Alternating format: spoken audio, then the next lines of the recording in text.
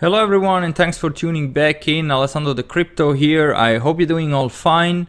So happy halving day. Yesterday it was a very nice halving event. We had many nice live streams going on. And so far nothing really happened. I mean, we had this dump during the weekend. We created this big future gap up to $10,000 and so far nothing big happened. The good thing is that we have this $8,000 so far as a support, and right now everyone is waiting for the next move. And I still think we could see a potential little drop even down to 6k, but all in all for the long term I think we are still very bullish and everything is still looking very bullish for the long term, maybe even for the short term now. So I don't have my long position anymore since yesterday. I got stopped out, but I'm planning to open a long position, especially if we are moving again towards $8,000, and I'm trying to scale it in down to 6k if we're going that low. If we're gonna even drop below 6k, then anyway the price will be so cheap that you can rebuy Bitcoin so cheap again, so it wouldn't be a big problem. But I definitely don't want to miss out the next big bull run, and that's why I think now, since the halving happened, now it is time to look for long-term long trades. So just as a reminder guys, we have this big future gap up to $10,000 right now, and we also have a very small tiny one down here at $7,600, which you can see in the 1 hour and 4 hour time frame. It's a very small one and older one from April. So this one over here up to 10,000 is more recent and much bigger, that you can also see in the daily time frame. So if we start here in the 1 hour time frame, you can see that currently we are trading above the 20 moving average, which is a bullish sign. So far every time we went above here, we topped out at the 200 moving average in the 1 hour. RSI right now is right at the 50 and stochastic overbought, so I think we could stay in this area here for a couple of more hours or days even.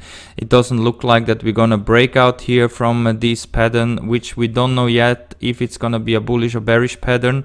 And if we go over to the Bollinger Band, you can also see that we're trading right at the top, so it is possible that we're gonna retrace back down here into the middle area towards 8,660, even down to 8,500. MACD is still shifted to the upside, so we could bounce here from the middle line, but we have to see. It is possible that we're gonna go towards 8,500 or lower again. And if we go over to the 4 hour, you can see that so far we didn't close above the 20 moving average again. So in theory right now this moving average here at $8,920 is giving us resistance, and we're also trading below the 15 RSI. So I still think that the momentum could be shifted to the downside. So even if you're longing, make sure that you could handle if we're gonna go down towards 7 and 6k, because right now it looks like that we are shifted to the downside, and you better potentially think about to short here the 20 moving average in the 4 hour than trying to long here the resistance. Only as soon as we're gonna have a close here above the 20 moving average, I think we could be shifted again to the upside towards 10k, but we have to see what will happen once we're gonna close a candle above this moving average and also bring the RSI above the 50 level. Stochastic is also coming into overbought territory, so I think there could be another push to the downside coming up pretty soon. So don't panic in case that we're going again towards 6k. It is very likely to happen after this top out of $10,000. Even though we have this future gap up to 10,000, it doesn't mean that we have to go immediately to close it. We also can go first towards 6k before closing that gap, and that's why you should be ready to long if you want to long down to 6k, because if you can do that, you can take even more profits with you once we're going up to close this future gap to $10,000. And we can also have a quick look on the Bollinger Band in the 4 hour, because here we are currently trading here in the middle area after we overshooted it to the downside. So now in theory here is the big test if we are able to break through again through the middle line here, so breaking this $9,000 resistance, or are we going down again to the bottom area at around $8,130. You can see that the MACD is gonna have a bullish cross here pretty soon if we continue to trade like that. So this could indicate that we could break this 9,000 pretty soon and start to trade again towards $10,000. So the 4-hour time frame all in all doesn't look too bad, even though the 20 moving average is still above us and we still have to close a candle above this moving average. In the daily, although it looks quite nice, we are bouncing from the 20 daily moving average. We always came down to the 200 and the bulls immediately bought this dip back up towards the 20 daily. And although you can see that here the RSI cooled down to the 50 level and stochastic is in oversold territory. So the daily time frame is still looking very bullish. Also, if you go over to the Bollinger Band, we just retrace back down to the middle area and we're seeing a very nice bounce from it right now. Here we have a bearish cross on the MACD, which could be bearish, but we have to see how we're gonna trade here, and if we are able to build up a support above $9,000 to $10,000, then maybe here the MACD is not anymore valid and we start again to trade to the upside.